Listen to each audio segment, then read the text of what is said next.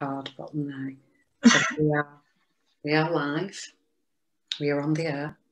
So watch your language. So I'm Angela Fell, and I'm from Wigan. I live in Wigan, and I'm one of the founders of the Neighbourhood democracy movement. I'll tell you a bit more about that in a bit. But nice to see you all. Who would like to speak? Do you want me to hand the baton over to somebody? So yeah, so shall I hand it over to Vicky? Do you want to kind of introduce yourself and then hand it over to somebody else? I'm Vicky. I'm retired, having spent all my working life at Sheffield Hallam University in Student Services. And I currently coordinate a little group called Sheffield for Democracy, which campaigns around structures in our constitution, voting reform, access to information, election of the House of Lords, all that kind of stuff. Kind of very, things to do with our democratic structure. Yeah, and we have a Facebook page, we have a newsletter, we have a little steering group that meets. We've been meeting online, obviously. Lovely opportunity to network too, isn't there? And who would you like to hand the baton on to, Vicky? Jade. Jade. Hi, I'm Jade. I started at East Marsh United in Grimsby, and we're working a lot on projects in the community. So lovely. Yeah. Yeah. Who would you like to nominate? And you can say pass. You don't need to speak if you don't want to. That's your choice. Neil. Hi, so I'm Neil Denton. I'm an independent community mediator and practitioner in conflict transformation, but I'm also a professor in practice with the Institute for Hazard, Risk and Resilience at Durham. So I'm used to working with communities experiencing destructive conflict, but also working with communities that have experienced disaster.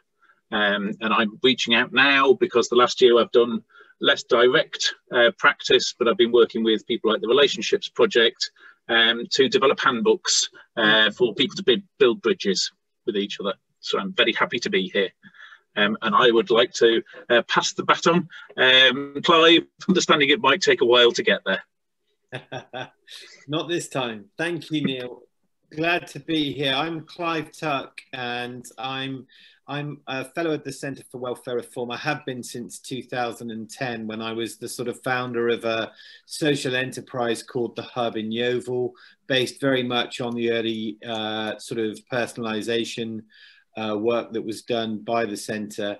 I'm now sort of developing a new project down in Weymouth, much more around food security, which I want to talk about a little bit in more detail. So I'll pass, if I may, over to Anthony, last but not least. Yeah, my kids just came home from school, so there might be some noise in the background. I work at the Centre for Alternative Technology in Wales on a project called Zero Carbon Britain. And we recognise that community engagement in democracy essentially is one of the, or lack of community engagement in democracy is one of the biggest barriers to us decarbonising society. So I'm very keen to hear more about how people are stimulating democratic engagement at the local level. Brilliant, welcome. Caroline, Roseanne and Agnieszka, I don't know if I've said that right, if you could correct me. Do you want to say hello? I'm Caroline Hutton. I live in Birmingham. I'm chair of Birmingham Food Council. I used to run Martineau Gardens, which is a community garden in Birmingham, and now I'm on the board of Social Farms and Gardens. So I'm particularly interested in the place of community gardens and city farms in the place of, in their role in community building. Lovely, thank you. I'm Roseanne. My background basically is running NGOs, smaller NGOs, working on behalf of stigmatized groups. I'm based in Cornwall, and I was interested in taking part in this because I've become more interested in local generation, or local regeneration projects. Yeah, lovely, thank you. And Agnieszka, I don't know if I've said your name correctly. Yeah, Agnieszka, Aga in short. So I'm from Hackney, Krakow. We just funding circle, which is growing, but we collaborate with, we kind of produce the whole project with Equal Care Co-op from Yorkshire, and my role is community circle organizing and culture animating, because we want to change culture of care, and our idea is also like to connect to places like gardens and as the immediate, environment that can improve care in general. So we kind of very ambitious and would love to collaborate. Oh, yeah. What a rich kind of group we are, aren't we? There's lots of skills, knowledge and experience here today. And myself and Clive are hosting it, and the idea, I think, is that we talk for 5 minutes each. So I'll talk about the Neighbourhood democracy movement, and then Clive will talk about his work, and then hopefully that'll stimulate a conversation to go wherever we end up. Yeah. So am I okay to just kick off and tell you a little bit about the Neighbourhood democracy movement? Checks clock, notices time. I got involved in the neighbourhood. I really love the Centre for Welfare Reform, and I really admire what Simon does. And at the beginning of lockdown, he kind of started to gather people who were interested in cheering on a citizen-led response, because the public narrative was very much about the service response, and community was seen to be community organisations. And a couple of people where I live, in a very small ward in Wigan, we've kind of had this bold idea that we might like to see if we can become a self-organised, self-managed neighbourhood. Because after 30 years of kind of working in communities and with communities, and alongside, we all know that it's been a real difficulty to get any real form of power shift. And if there is a time to shift some power, it's usually at the back end of crisis, isn't it? These are the times when we can do anything, if we can achieve anything. So I'll just share a little slide. I mean, this is kind of what we're saying. This is what we want to be, a network for neighbourhoods to learn, share and mobilise for deeper change, and for building real grassroots power and citizen action, and I think what I really like about the movement for Neighbourhood democracy is that we're intending to make things really accessible, but we don't want to do it on our own.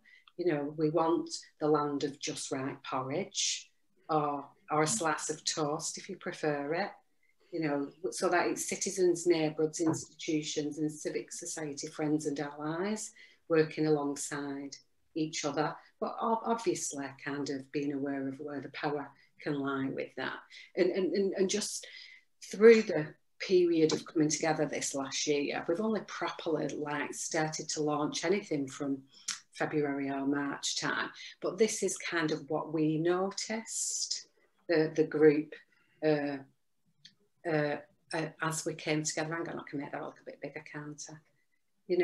That if we're thinking about porridge, we saw that too hot, too cold, and perhaps some just right across the field, really. So kind of neighbourhoods where we saw responses that copied old power institutional approaches, or sometimes made decisions about the help others could have, like, no, I'll do your shopping, but I'm not buying cigarettes for you, or adopted a real hierarchical approach. So we saw like the too hot, and then we saw the too cold, where people thought it was somebody else's job, that it's the council's job to do that, or that they've been trained to become a good consumer of services and contracted that out.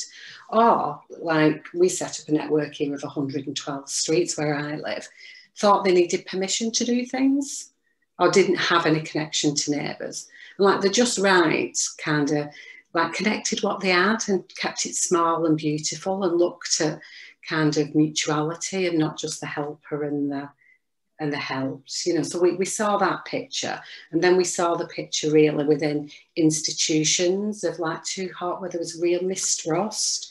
I certainly found it very difficult to organise here and be supported. And I live in Wigan, which is one of the kind of ones that are moving closer to community power. Like areas that were unable to differentiate between community organisation and the people. Those that encouraged individuals and groups to join the system rather than connect with each other. Like you need a DBS to go and visit Fred across the road, you know, that's kind of where we're moving to.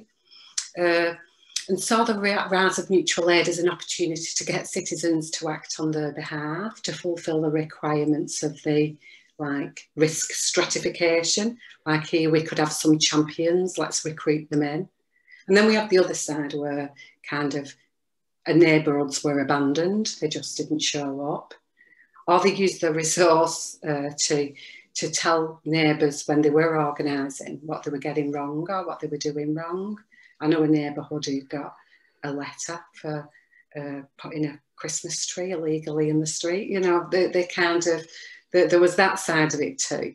You know, and then we saw the Just Right where people kind of built the neighbourhood response and the neighbour response within their approach and what they were doing and wrapped the support around them and then used the power that they had for like the big stuff and the strategic stuff that helped you to get things done quicker. And then there were the politicians too, had a similar, you know, there were those who wanted to be the hero, there was those who kind of didn't come out, and then there were those who really convened and hosted it. So that's our anecdotal kind of vision of it, what we saw, and that's what we would like some kind of resource to explore a little bit kind of further in some responses, because we saw that those that had perhaps had experienced crisis before kind of built it in a bit better, and those who were already shifting, like had maybe invested in asset-based community development or community organising, neighbourhood plans, local area coordination, Budzog, which I can never say, or like the other side, like the ones that have come through Transitions Town and Shift Control, you know, the permaculture movement and Extinction Rebellion, areas where that was kind of live, coming from climate or coming in from poverty. You could see that there was a little more kind of life there. And so what we'd like to do is turn the anecdote into research and really shine a light on what works well and connect people up, because at the minute, very often for neighbourhoods, it depends on what the approach is in where you live and whether there's funding, you know, where you're located. So we'd like to bring people together and share resources, and we've had a little bit of money off local trust to do that. So this is the lens that the draft lens that we've kind of said that we want to be, and we've got a little website, and so far I can't say that you know we've got a letter, an open letter on the website that people can sign up to, and 134 people or organisations have signed that so far. And then we've got another 58 orgs on the mailing list, but we've not properly formalised what it is that people are signing up to yet. So I wouldn't, the supporters and they're aligned, and that includes like interested local authorities, because we want to be able to get to work in that liminal space in the middle. So like we've got Norwich, York, Derby, Barnsley and Doncaster and Southern Health NHS Foundation Trust who are expressing some interest. And then we've got some of the think tanks and some of the groups like People's Powerhouse and Same Skies and Opus, and Compass are a partner as well. A couple of universities, York and Salford, quite a few community development practitioners or people working in this field, some political parties like the Yorkshire Independents, and then people from, if we look at what we've got, then we've got like Wigan, Sefton, Cambridge, Coventry, Grimsby, Sheffield, Ludlow, Lancashire, Wigan and Lee. My Lee friends will be annoyed with me if I don't mention that Lee's in Wigan too. Leeds, Barrow, Hull, Kirklees, Colville, Bury, Leicestershire, Brighton, Charlton, Manchester, Knowsley and Derby and Suffolk. So we're getting a little bit of a range. And the next step really is what we're working on the website so that we can start to connect that up and people can see, and we can start to connect people with each other, and we can start producing resources. So we've done 3 or 4 little kind of events inviting people in and started creating material that we can share. So we're not advocating that there's a particular way or that you need a certain type of training. We just want to make it simple, accessible, connect people up, and like grow some power. Yeah. So thank you. That's more than 5 minutes, but I'm done. I'm going to pass the baton over to Clive to give some inputs, and then we can have a chat together. Thank you, Angela. That's really helpful. I don't know if anybody's got any questions at this stage, because the whole purpose of today is to really just paint a picture, set a scene, and encourage kind of a discussion and really for people to kind of explain what their own challenges might be, because we recognize that there's a lot around how localism has sort of allowed different areas in the country. I'm at the other end. I'm sort of at the most southern tip of the south coast in Weymouth, and my work is based around there being an asset that the local council in Weymouth didn't even know they had until the local farmer handed the keys back and said, I don't want to rent the land anymore. So it came as a bit of a kind of sideswipe to them, and they didn't know what to do.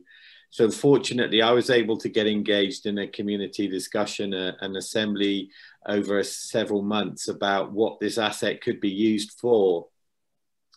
And initially it was very clear, because lockdown was soon to follow us. And the response overwhelmingly was that this should be an asset for the community. It should be about food production, and it should be about enabling people to enjoy health and well-being, with all that being outdoors and communing with nature is about. But from my point of view, the local and global picture is vastly changing, and it has been particularly over the last 30 years.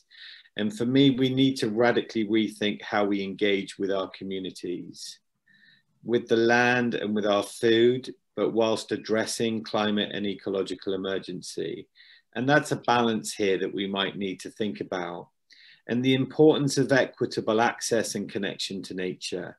So a lot of my work locally is around what they call a recovery curriculum that I'm working on with schools that want to enable children to return to schools where home education has been patchy, but that they can begin to recognize the importance of being outdoors, but more than just seeing it, but experiencing it and appreciating the need to protect that life-giving environment. So we've been thinking a lot about that connection to nature and how we can dismantle those barriers of engagement that are faced by people that experience the greatest disadvantage, because that seems the most crucial agenda for the next 30 years. So in the discussions I'm now having with the council are about how do we redefine our vision so that it is fit for purpose, and how can we make sure that we've created a vision that is inclusive, yes, and accessible, and it creates this sort of regenerative urban agricultural space.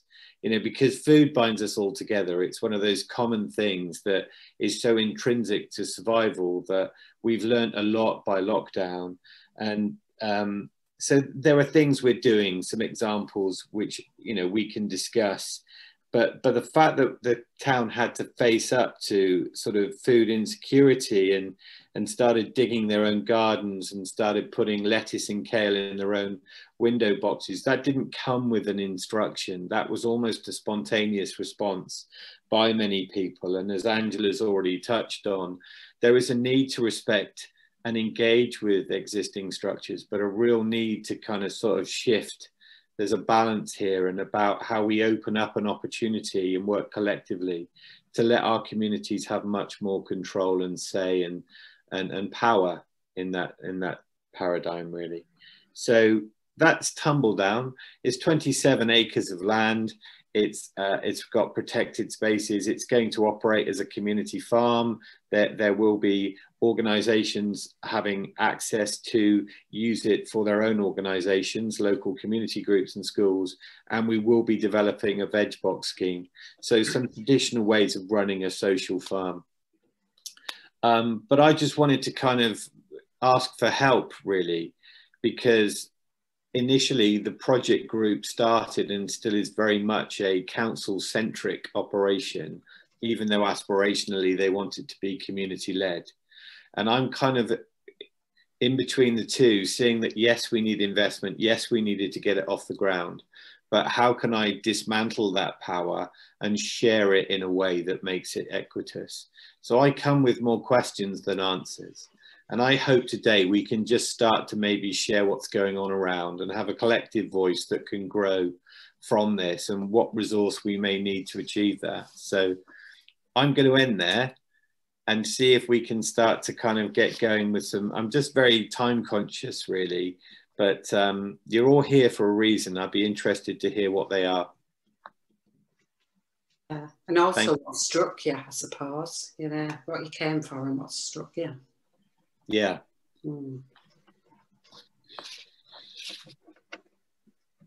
Caroline wants to come in, yeah. Hi.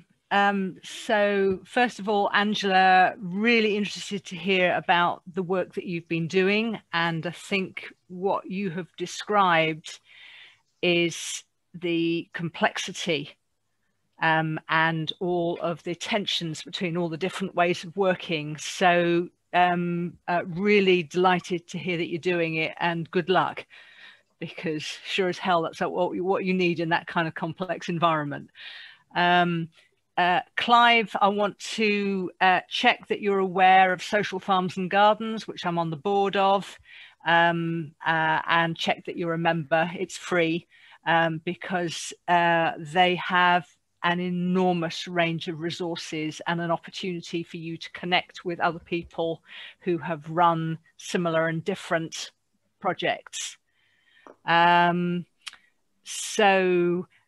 one of the things which Social Farms and Gardens has learned over the years is that the land is the easy bit.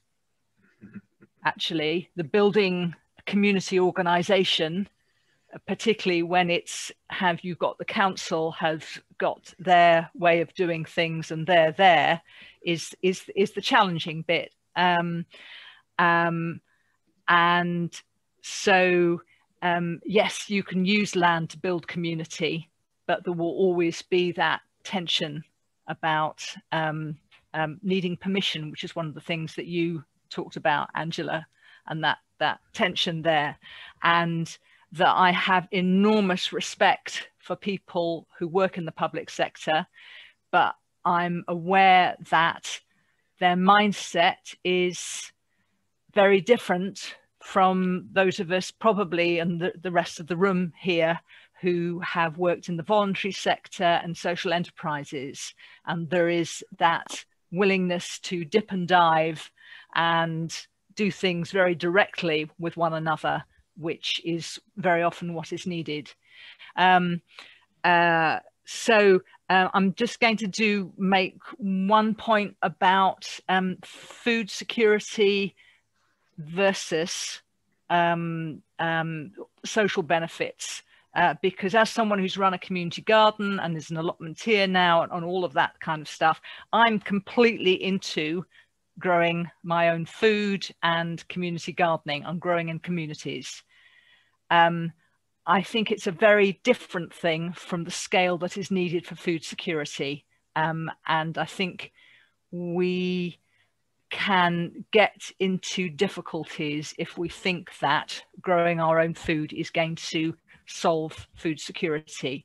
I think solving food security is something where you need the scale of government involved, because I mean, I'm sure, I mean, in Birmingham, it's a long way for me to get to a farm. Okay.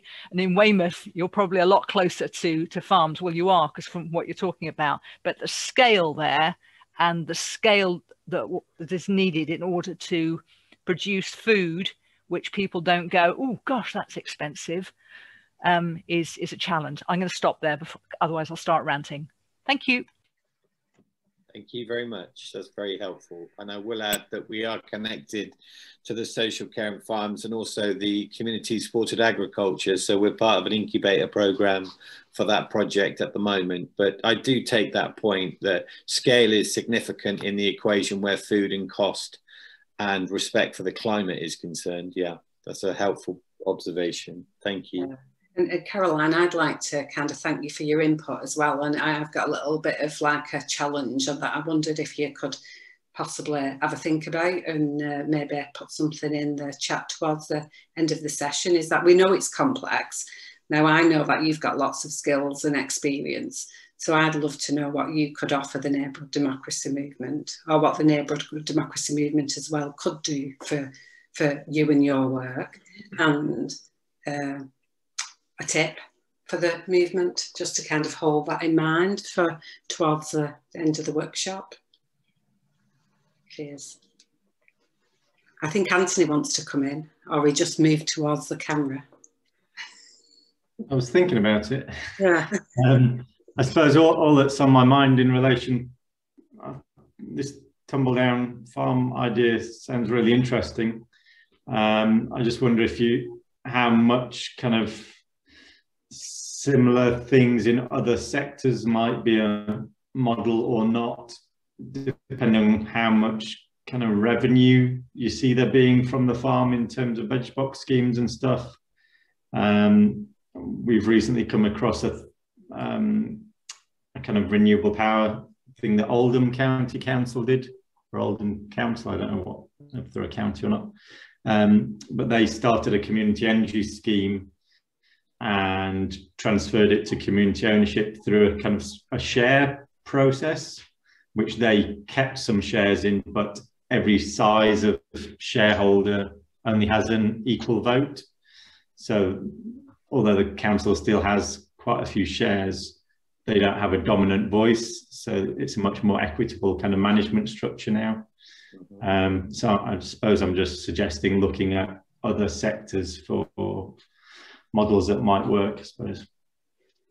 I think in the area, actually, Anthony, there's been discussion around community benefit society or some sort of community-led structure through memberships. Again, we can only produce a certain amount of food, so we're actually not going to feed everybody's needs. Therefore, we have to kind of work together with other areas. So Portland, that is very beaten by the weather, can produce different types of food products. And therefore, whether we can connect locally, because we do have a lot of farms nearby, so that we can hopefully reduce the road miles and production costs and co-produce and, you know, almost have a suite of food that is available, but is produced by a number of different organizations within the network as well, is certainly what's being discussed. But for me, it's also about how do I prize the farm off the council, even though they say they want it to be community led, when it actually continues not to be. That's quite challenging for me at the moment. Yeah. Neil, you want to come in? Yeah, hi. Two things that link to lots of things for me. I think at After Disasters Network, we're on two missions. One is to translate research into policy. And as you said, Angela, you know, at this point in a crisis, there is an energy for change, and it's similar to the energy that I work with in conflict. So I'd never call it an opportunity, because it's a disaster, but it is a shift in the equilibrium. I love your porridge slide, and there is oodles of stuff that backs up this from a disaster recovery setting. So I think there are there are things we can bring that strengthen the arguments about movements that have been happening for a long time in the UK that says we need to understand the power of community and connectivity, and say, actually, if we're looking at a disaster recovery setting, those two things link together.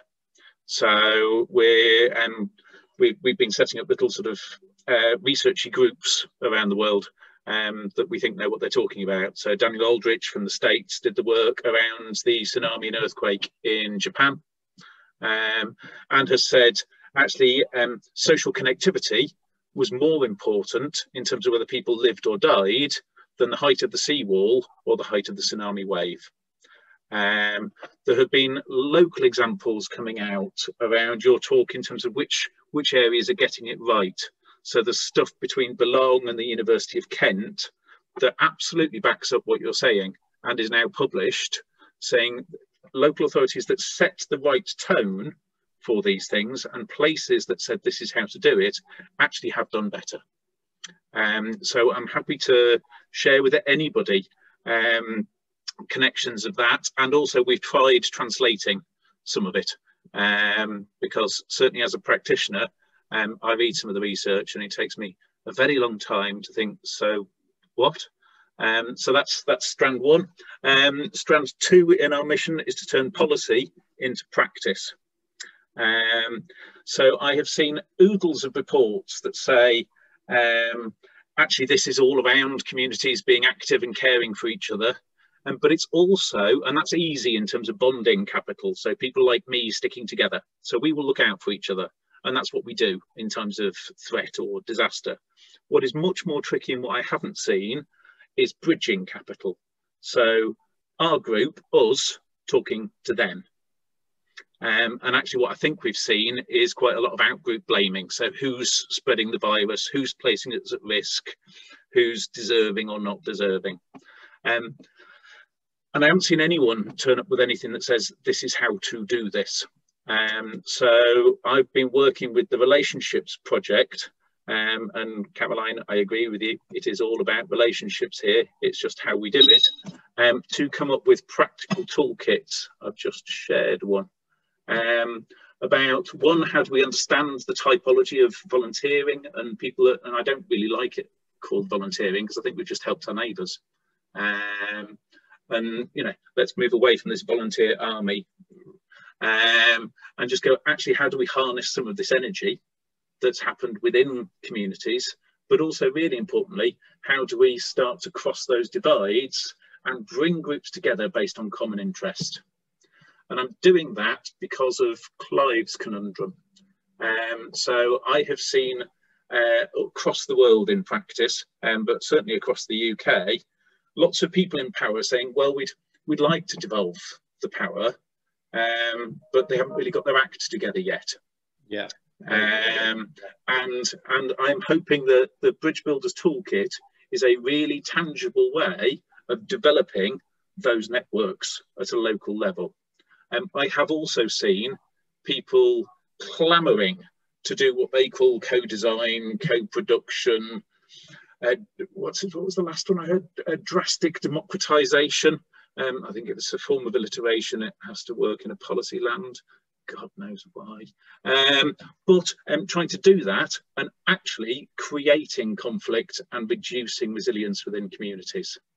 And that's because whether they're well-intentioned or not, what they tend to do is create competition and discord around access to resource and access to power.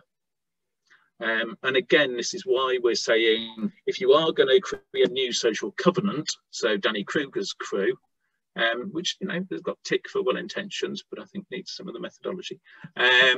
If you are going to create that new social covenant, you need to weave a social fabric that is sufficiently robust to place that covenant upon.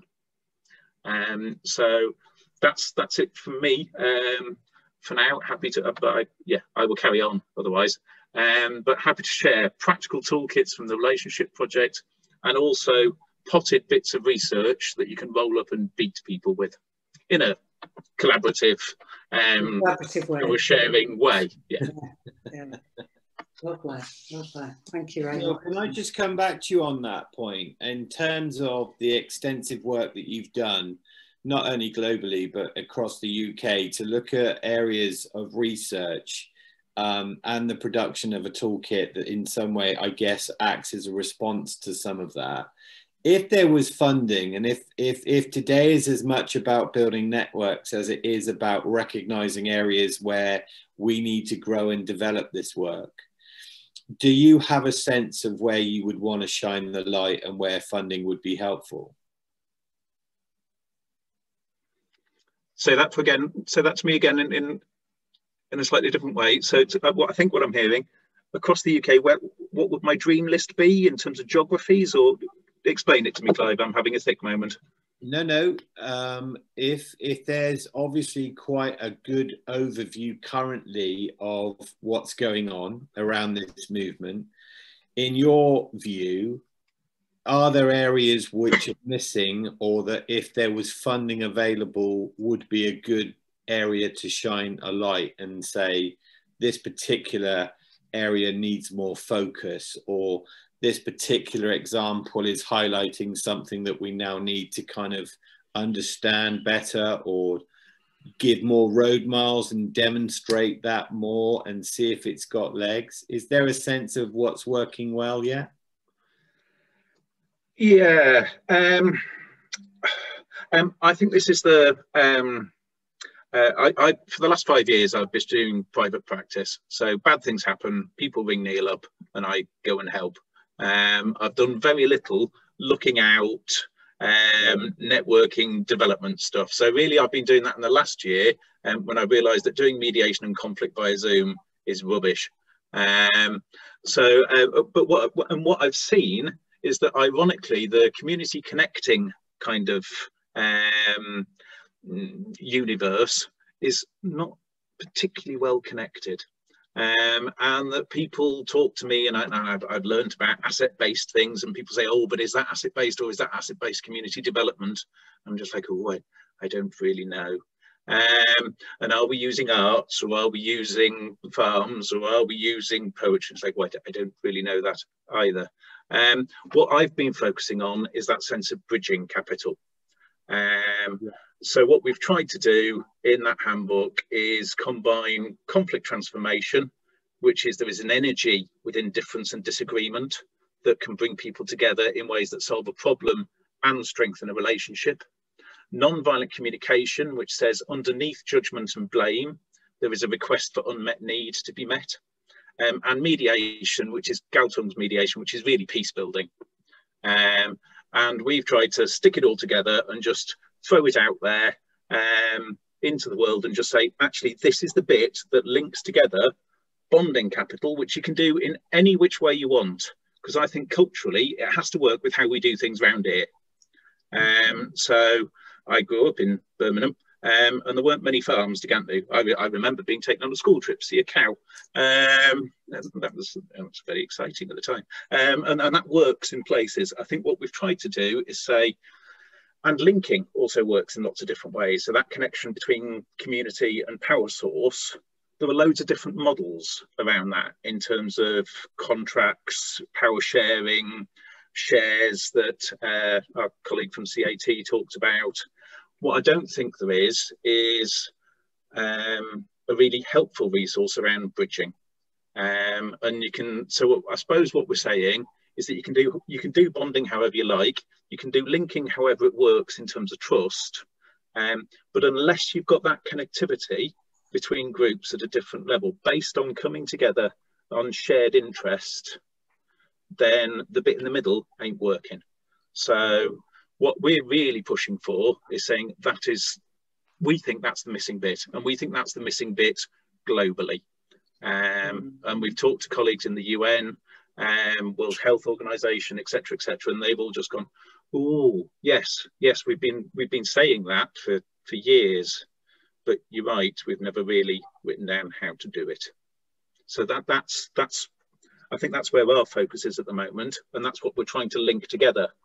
So I'm writing a Lancet opinion piece at the moment, just saying you can talk about socially devolved and community-led responses and mitigation and risk to communities and grab bags and all of this kind of stuff. But if you haven't got that community connectivity, it doesn't work. and there's stuff coming out of the US that isn't yet published but will be in the next few weeks, that basically says you can plot COVID infection rates by social connectivity. So generally in places where there is stronger social connectivity, the infection rates are lower, apart from in those places where there's really strong bonding capital, but very weak bridging. And I think we've seen that in some of the groups where we're talking vaccine hesitancy, or you know, communities that have high infection rates. A lot of those are really well connected with each other, but that level of trust between different groups and therefore with the state isn't there. So I'm listening to an uncle in the community as opposed to someone that knows about epidemiology. And it's that interplay, I think, that's there, but we keep coming back, and I've challenged it in lots of different ways, but I think we keep coming back to that sense of it's the bridging and the linking and dealing with difference that is so important. Yeah, I think that's going to be a really useful tool, because I mean, I live in Wigan, and like we kind of predominantly voted to leave Europe, and there's been an awful lot of division since then. So I think it's, at the minute, we're just trying to build the community again through the social stuff, but we'll come to the bridging. And then it's the same with the organisations that are operating at the local level. And then the ones across the borough, if we're thinking about community wealth building. So I can see how we can use that at those like 3 different levels locally, just in the borough where I live. That's a really useful tool. I've got it, I've not read it though, I'll be honest. It's on the list. Yeah, brilliant. Yeah. Do you think, is there a need then for this neighbourhood democracy movement? What do you think? Is that to me? For anybody? I'm just wondering, just opening that out to where, you know. Yes. That's part of being here today, is like chatting to people, see if they want to get involved. Like, how do you see yourself having a role, or is the, you know, should we be doing it? Should we be looking for funding? I can see Anthony really has got something to say, haven't you? I just want to add to that question really to Neil, is like, is this a kind of antidote to polarisation? Is that kind of what you're talking about really? Yeah. Me, where I live, at that bottom level, yeah, and people power. Yes. So yeah, my work has been with lots of people that others would call extremist. So finding space within that. After the terror attacks in Brussels and Paris, I worked in Molenbeek, which is a community where a lot of the perpetrators were said they were found to have come from. And so it's built on some fairly gnarly practice, but it's what I think I see. I think we've become better at shouting than we have at listening. I think we've become more polarised or tribal, and the legacy of things like Brexit have led us more to be what shirt are you wearing or scarf are you wearing, than that listening and dialogue and understanding the difference. So absolutely. But I think if we're going to do that, then that movement to democracy at a neighbourhood level, which I think is crucial, if we're going to do this, and if we're seeing the challenge to the town centre that we are, I think that's the way forward. But if we do that in ways that aren't attentive to how we fall out, how we refocus ourselves, how we see common need but also different need, then we're just creating lots of problems at a micro level. Can I just follow on from that? Sorry if this is going off on one a bit, but how, given your answer to that was kind of yes, to what extent do you feel like it's a constant and or losing battle against the context of a society which is constantly pushing us into further polarisation? Like, we're not going to kind of suddenly win that battle, are we? No.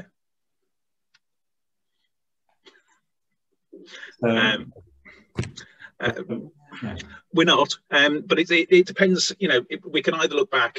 I did some work with the guy that runs the Centre for Conflict Resolution in Palestine, and was just saying, I asked exactly that question: how do you operate when the rockets are still flying when the expansionism is still happening, when the walls are still there.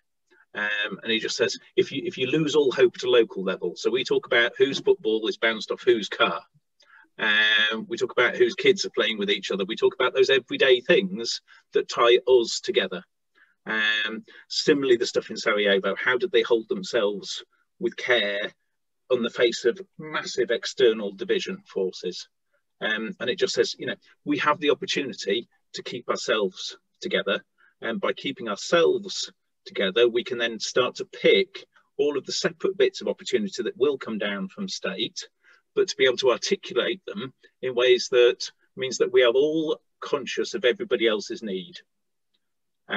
So as opposed to the divide and rule approach, which is kind of what I see happening from government, they can try, but if those networks and connections are open at a local level, then if one bit of the system fails from our perspective, then we all stand up. So it depends how you see it in terms of, do you want a revolution or not? The same processes have been used in lots of different contexts, but I think otherwise we just give up and start arming ourselves. And I'm not really, I don't think I do terribly well at that for a start. So. Got to love our way out of it, haven't we? Yeah. Yeah. Sorry, go on more. Given your statement, I like that mediation and conflict work via Zoom is rubbish. Is the solution, or is a big part of the solution, kind of getting offline?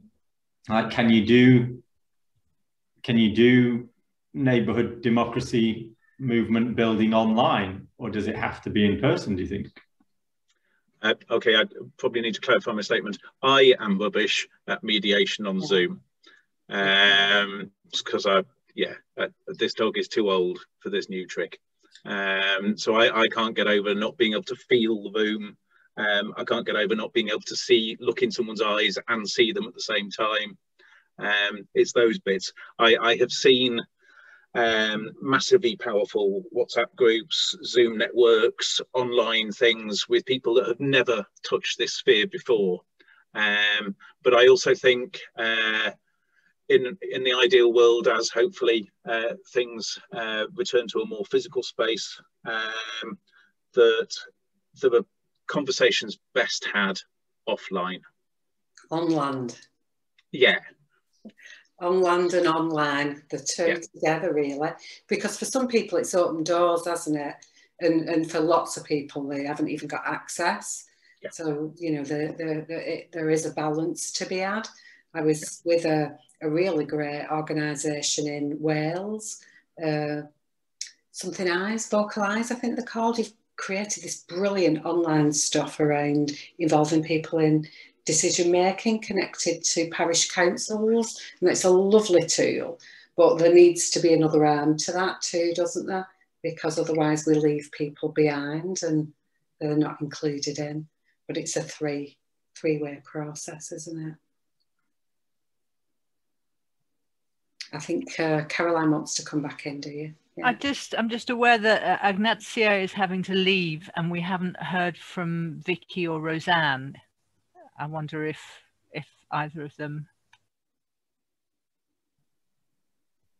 And Jade messaged me actually to say that she had bad connection and had to go. I'd love to have heard about the East Marsh stuff because they have a neighbourhood planned over.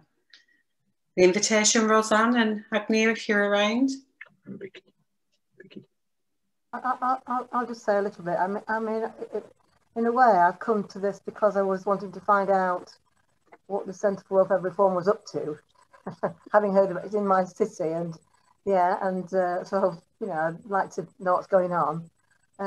Like I said, I'm involved much more in campaigning, which is very different, I think, from lots of the things that you're all doing, but very interested to hear it all and all about things I haven't thought about. So I'm here as an observer, really, to kind of find out rather than to tell you that what I'm doing is kind of fits into the kind of models that you're talking about. So I hope that's okay for me just to kind of be here and learning.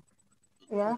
Yeah, and that grows out, doesn't it? That grows out of the ecosystem, doesn't it? If we connect people together, I love the camaraderie principles for connecting people together. And then we have asset-based community development, whereas community organising and campaigning grows out of that, doesn't it? When you can connect people, people need to know that they have got some power and agency, and then they can go and campaign, or they need to be kind of pushed so much that they want to take direct action on something, don't they? I mean, my little group, my Sheffield Democracy group, we're working with the Sheffield Climate Alliance. They've got some kind of money around developing a centre for kind of, you know, climate change and education around climate, etc., etc. So we're doing a little bit of kind of cross-organisational work, yeah, and learning how to work with people who've got very different perspectives and, you know, come from a different kind of position and are trying to work together. So what you were saying, people have been saying, is kind of quite interesting for me to hear about all of that, but thank you very much.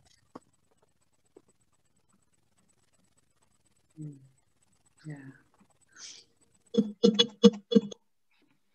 That was your computer, Neil, wasn't it? So I think we've only got a couple of minutes left, haven't we? So I suppose, shall we finish off with perhaps something that struck us, or something that we might want to, you know, connect with, or a closing thought or something?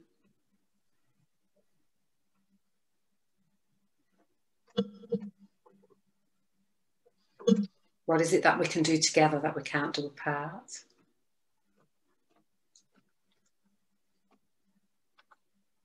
For me, also the connection between people being around people, and, you know, connected in the sense that organizations all hope to work together, and effectively have they managed to achieve that, and what that might need to look like. I think Neil's introduced the sort of bridging capital idea is quite a powerful one, really, because, you know, even when certain voluntary organizations come together to go for sort of grant funding, there's still quite a high degree of self-interest there, usually in the voluntary sector around survival a lot of the time.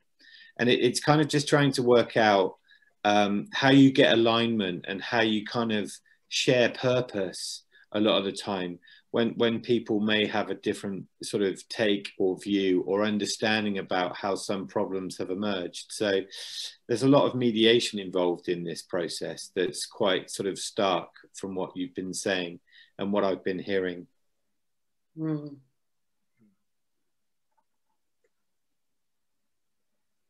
Yeah. Yeah,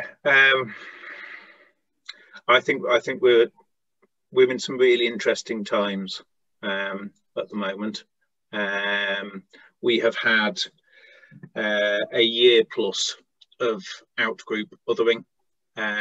We have had in the UK, my words, a governmental response that is entirely focused on behavioural economics and nudge, and is underpinned by veneer theory. So that concept that we are all savages waiting to get out, and will rip each other apart at the best opportunity.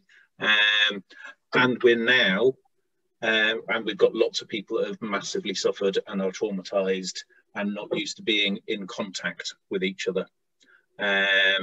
So as individuals, I think we need to commit to how we re-enter our social realm, listening and treating each other with kindness and politeness. I think very much as organisations, we need to, if there is latent conflict about resource, we need to put that on the table and start really talking about it as organisations. Otherwise, we're just going to go back to those days. I remember mediation between youth providers when they were talking about their young people like they were currency. So these are our young people, not your young people. It's like, sorry, what? So I think we can set an example and keep a strong voice in this field. Otherwise, we'll be commissioned. Yeah, yeah. Anybody else want 10 seconds before we kind of, Clive and I thank you for coming today and listening and sharing and having such a great, rich conversation. I think thank you. It's been really. Yeah. Yes, I think it's been really interesting too. Thank you. Yeah. Got a final word, Clive, if you want it. Well, I just absolutely think that the message I'm hearing is that we've got to strike against the odds. The political landscape isn't strong. We've come out of lockdown. There's a lot of natural